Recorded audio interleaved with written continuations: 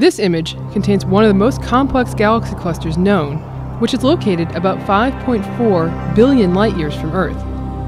In this system, known as MacsJ0717 for short, 4 separate galaxy clusters have collided. This is the first time such a complex crash of galaxy clusters has been documented. In this composite image, data from the Chandra X-ray Observatory reveal the cluster's hot gas, while an optical image from the Hubble Space Telescope shows the individual galaxies in the system. The gas in this image is color-coded to show temperature, just like a weather map for Earth. In this case, however, the temperatures range from millions to tens of millions of degrees, where the coolest gas here is colored red, the hottest gas is blue, and the temperatures in between are purple.